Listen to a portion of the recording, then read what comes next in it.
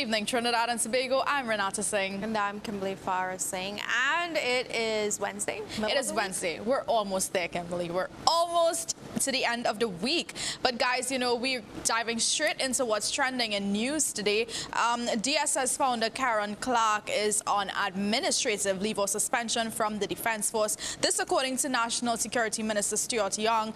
And Minister Young had an analogy to go with the reasoning behind the administrative leave, and he quoted, I quote, unfortunately, when growing up in school, one of the truisms I learned was one bad apple could spoil the barrel. So as soon as we found out that it was a member of the DSS, the Defense Force took action as they should have, and they are following the rule of law. And Mr. Clark is now on administrative leave or suspension. That's what he said. Minister Young also went on to state that investigations regarding the DSS, Susu, etc., is still ongoing, so we need to keep updated with what's going on there, Kimberly. Yes, but the comment section there for that particular story on social media was blowing up because persons were just not having it. They were talking about alleged corruption in ministries, government ministries, that is, etc. And yeah, it was interesting to say the least to read. But moving things over, some interesting good news. Happy news, Kimberly. Yeah, right here in Trinidad and Tobago, our very own surgeons were able to remove a gallstone the size of an avocado from a 72-year-old lady, well, woman from South, and it's gaining international recognition. The surgeons removed the stone from the navel. And traditionally, gallstones average around 5.5 centimeters, but in rare cases, they can grow over 5 centimeters. For large gallstone, surgeons opt to perform an open or classical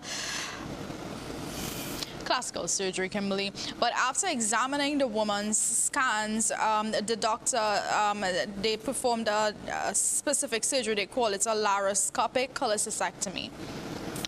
Really interesting, and as you can see on this, which might be disturbing for some persons to look at, I would admit, but I am trying not to look at it too much. It's a bit graphic, icky. That's inside of all of us, though. Right, Kimberly. Similar. I don't think I'm too interested in seeing how inside looks. Not interested. But hats off to the doctors, though, Kimberly. Yes, Dr. Yadish Singh, Dr. Siddiq Mohammed, Dr. Akila Hussain, Dr. Kirchaval Ramota, and Professor Vijay Narayan Singh. I hope I pronounced all their names correctly. I was just about to say that. But well done, hats off to the doctors. And Kimberly, it's really nice to see Trinidad. I mean, we're but a dot on the world map. You know, it's good to see us gaining recognition in the medical field as it pertains to this specific surgery. Indeed. But guys, moving things along, regionally, we're seeing schools beginning to reopen. Of course, most schools have taken the approach of doing online schooling, but Jamaica has reopened for face-to-face school today, and Jamaica Television Network tells us more. Students in uniform, a rare sighting since March when schools closed due to COVID-19. Monday was to be the start of a 2-week trial resumption of face-to-face classes for 17 schools. But the heavy rains delayed that to Tuesday. We ventured to Alston High School in Northwest Clarendon. Students lined up for processing, a part of the new norm. We're told that there were concerns from some students and parents, like many across the island, as the virus continues to spread. I'm still a fear for her to come in a time situation like this, but everything you can't keep down, especially education-wise. But with connectivity issues, Miss Palmer couldn't wait for her granddaughter to return to school. I have to send her next door so that she can get internet. And sometimes for half days or so they are there and they can't see anything, neither that they are not getting anything from the internet. Principal of Alston High, Adrian Sinclair, says the day went well. The attendance, in my estimation, was pretty good, and that the students adhered to the COVID-19 COVID-19 protocols. They came in wearing their masks and they were neatly attired in their uniform. They were very orderly and they attended to every instruction that was given to them by teachers, ancillary staff, and they did extremely well throughout the day. Education Minister Fable Williams says the resumption was smooth, though not all 17 schools chosen opened today.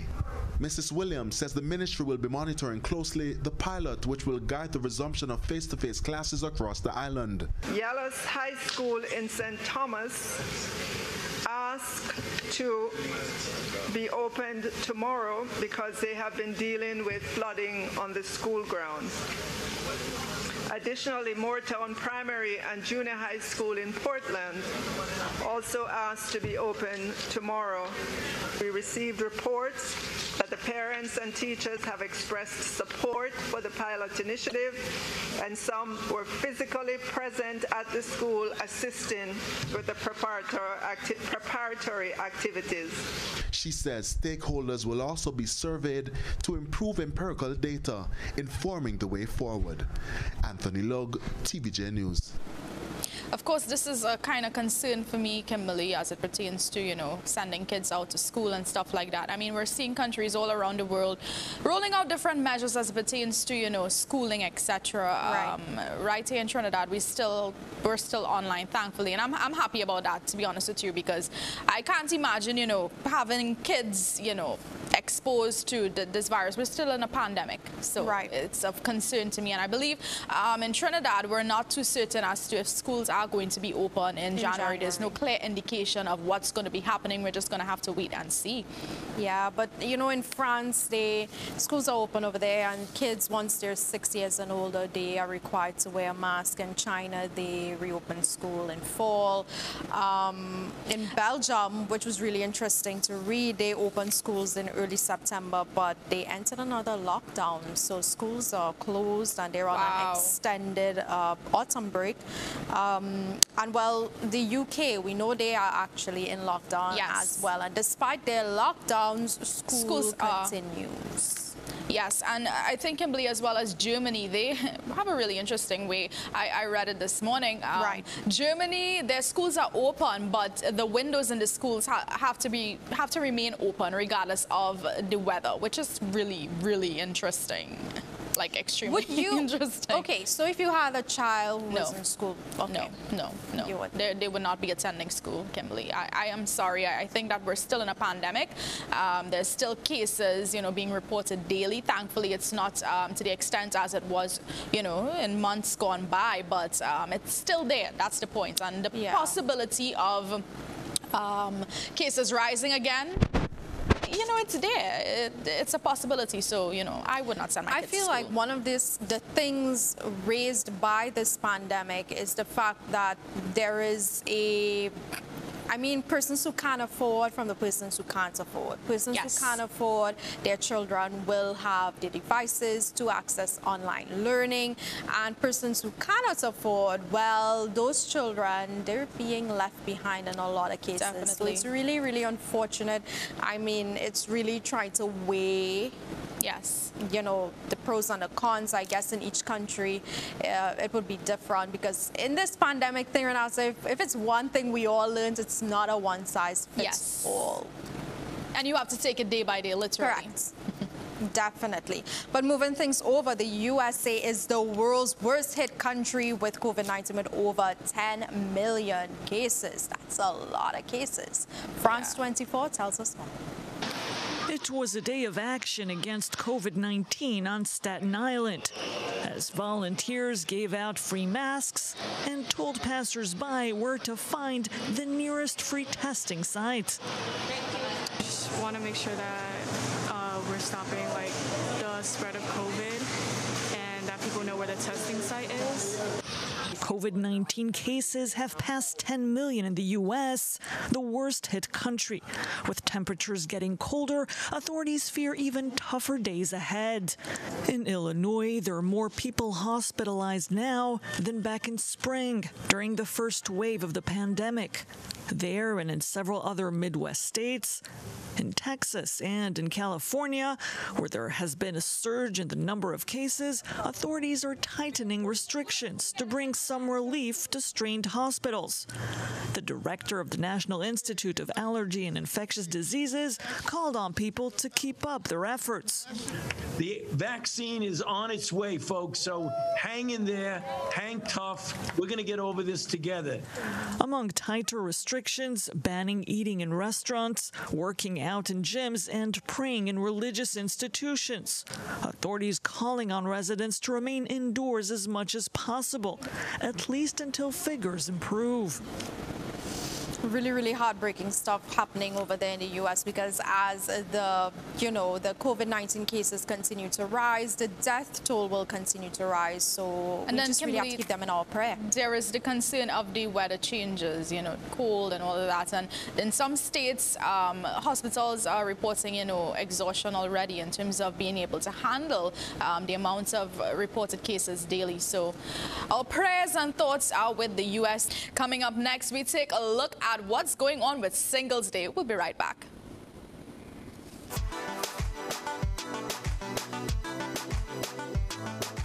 It's beginning to look a lot like Christmas. That's right, people. It's that time of year again, and we here at ACT and The Voice have got you covered.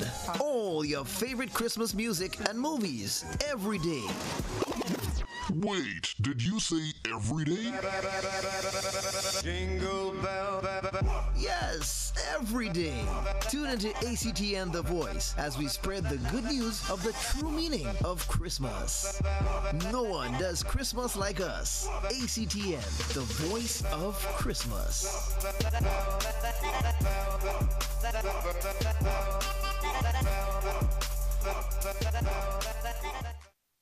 Exclusively on ACTN The Voice. This is Messenger TV. Join us as John and Lisa Bevere equip and empower generations of Christians, both young and old, developing uncompromising followers of Christ who transform our world. Starting on Mondays at 8 a.m. with repeats to fit any schedule.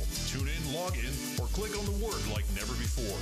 Stay tuned for a new experience from the Word of God with Messenger TV. Exclusively on ACTN The Voice.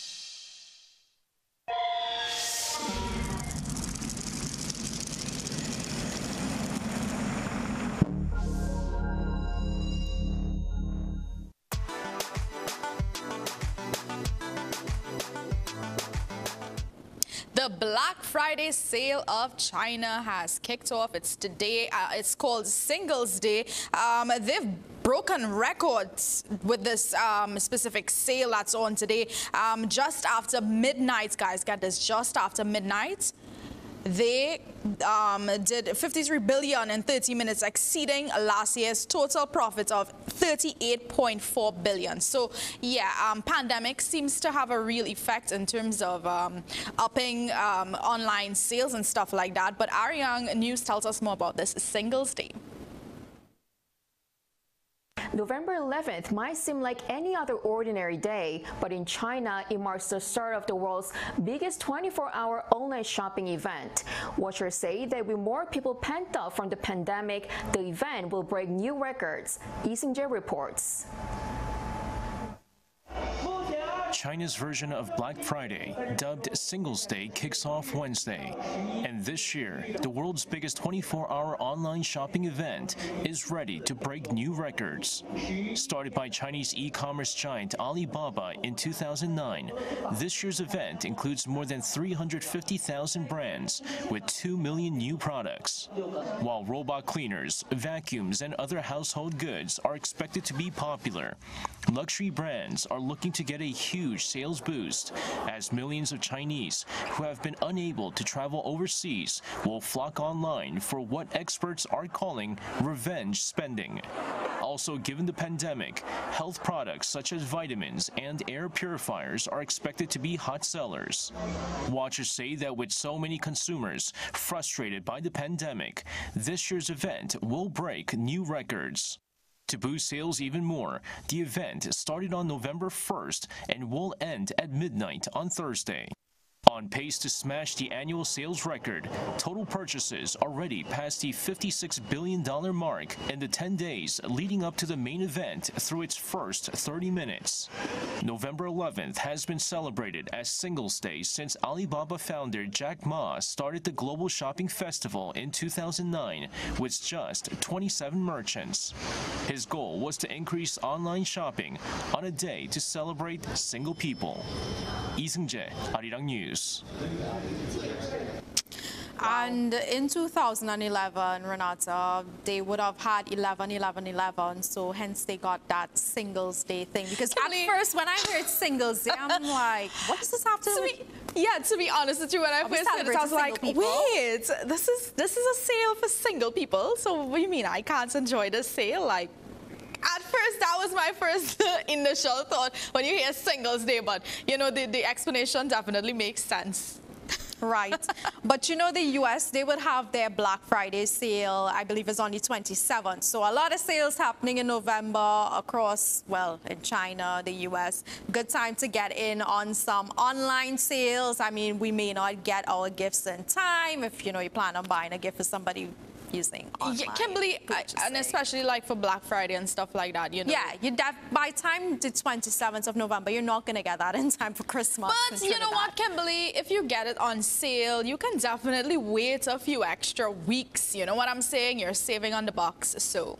Not only that, you know, the quality of the gift that you may be able to give that person, you know, in terms of value. But then when you have to pay for customs, say, in Trinidad and Tobago, it's pretty expensive. So maybe we might just stick to buying things locally and supporting our local businesses, because in a time like this, they need it. Yeah, we definitely need it. But guys, we're going to go to a break. Coming up next, we take a look at the world's least visited country. We'll be right back.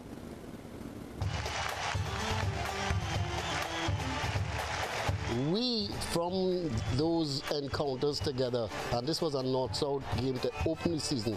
So the team might be playing well, as we always say with Trinidad and Tobago.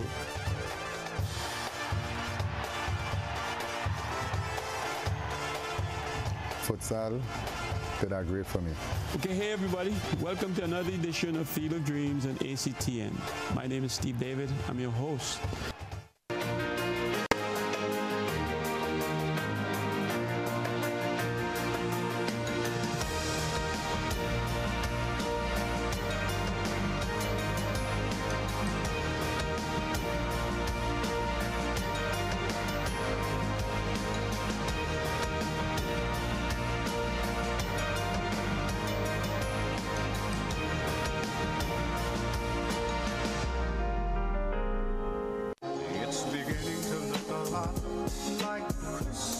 That's right, people. It's that time of year again, and we here at ACTN The Voice have got you covered. All your favorite Christmas music and movies every day. Wait, did you say every day? Jingle bell. Yes, every day. Tune into ACTN The Voice as we spread the good news of the true meaning of Christmas. No one does Christmas like us. ACTN, the voice of Christmas.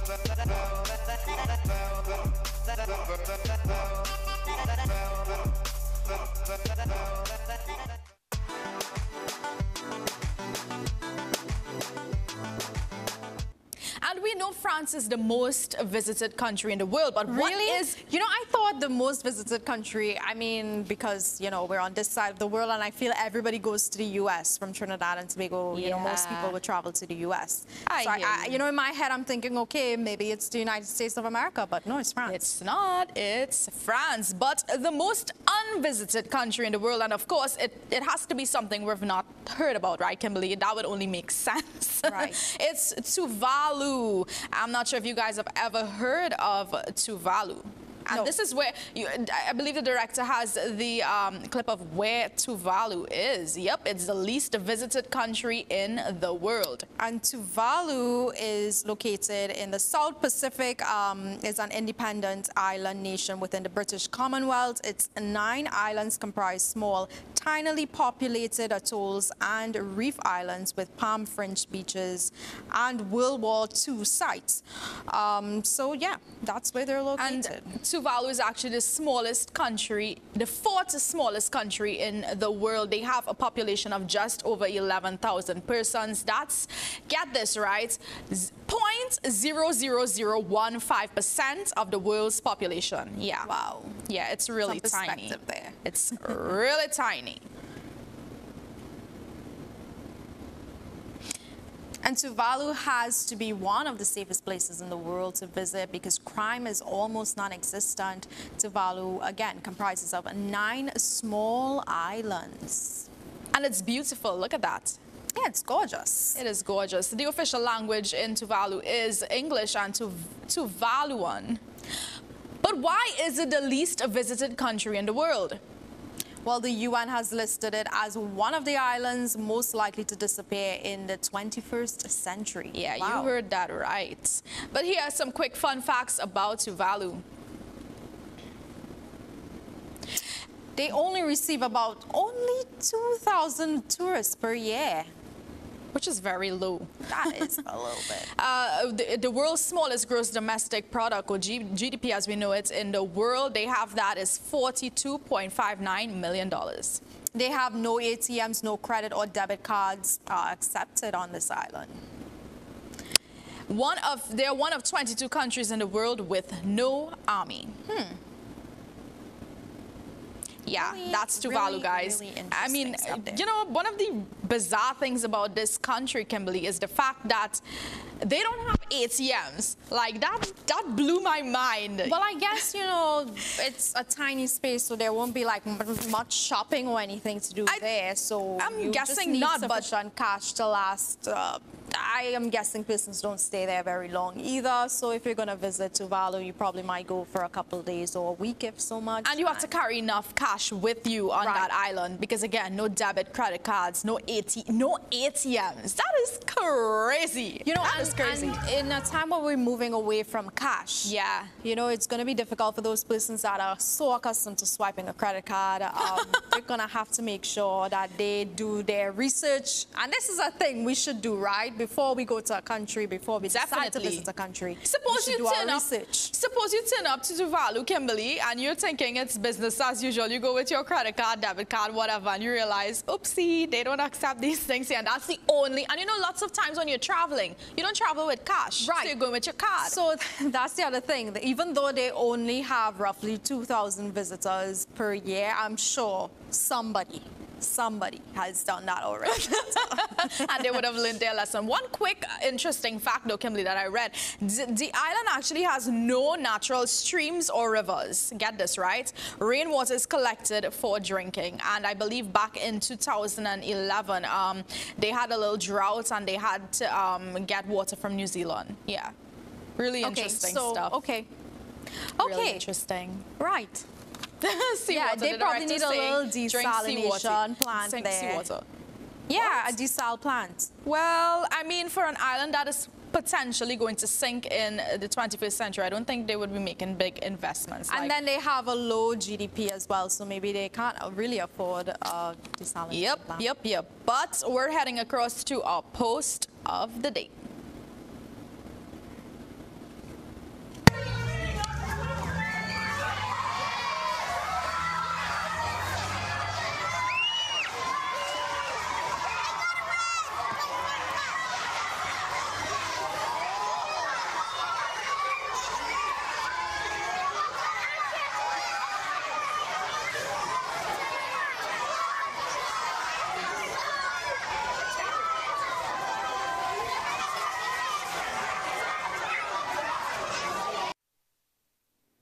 Yeah, and that's Operation Christmas Child. I believe they simply get a shoebox filled with one really amazing toy, and then they have these other toys to fill up the boxes, and you can tell the excitement of these children to receive a present, Renata. Of course. I mean, I would like to receive a box as well. But on their Facebook page, it's saying Operation Christmas Child, sending the gospel to the ends of the earth. Operation Christmas Child gift-filled shoe boxes go to different places around the world, from densely populated inner cities to deserts and jungles. Local churches are using these gifts to share the gospel, even where the name of Jesus has never been heard. So really interesting, you know, the work that they're doing it's amazing, Kimberly. I believe how you can get involved is basically you pack a shoebox with a wow item, they call it. I believe, you know, that's like the big gift, the nice gifts. And then you fill the other, you fill the box with other fun toys, hygiene items, and school supplies for children. And they have different age categories, 2 to 4, 5 to 9, 10 to 12. And basically, it's with the purpose of sharing the love of Jesus Christ. But guys, if you want to, you know, connect with these people, I believe we have their information in terms of how you can find them on Facebook. It's at Operation Christmas Child. There it is. That's the Facebook page. You can definitely, if you feel, you know, led to give in that way, or, you know, you require more information, you can definitely check them out there. Their numbers are there, websites, etc. Really, really interesting initiative. Kimberly, really touched my heart when I saw the video with these kids, you know what I'm saying, opening up their presence. There is nothing more rewarding than making a child smile, and that's just my opinion. I completely agree with you, Renata, but we are all out of time for today's show. Yeah, catch our repeats, Renata. When are our repeats again? At 11 in the night and 12 noon the following day. Kimberly, tell the people about our awesome Christmas movies again. Right, so we have uninterrupted Christmas movies. Yes, you heard that right. Uninterrupted meaning no commercial breaks. You can just watch that movie and there's no breaks. Okay, guys? We have them at 3 p.m. Monday to Friday. On Saturdays, 12 noon and 8 p.m. Same for Sundays. On Fridays, however, at 8 p.m. we have a Christmas concert. Those are uninterrupted as well, so you can just enjoy, you know, watching those things without having to go to commercial break, and then, you know, you break your concentration and all of that fun stuff. Yes. So, yeah. So we're telling you and reminding you that ACTN is the place for Christmas. Yes. Guys, we love you guys. Have an excellent evening. Bye-bye. Bye.